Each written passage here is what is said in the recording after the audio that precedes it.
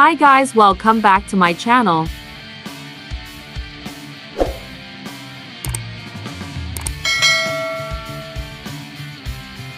Okay guys, this time we will watch the 2023-2024 Euros qualifying match between Liechtenstein versus Portugal. Portugal was only able to win with a score of 2-0 when they visited Rheinpark Stadium on matchday 9 of 2024 Euros qualification, Friday 17-11 to 0-3.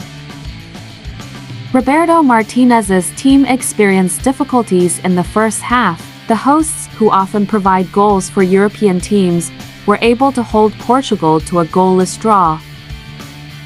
Second half, Cristiano Ronaldo 47 and Joao Cancelo 57 at least saved Portugal from an embarrassing draw.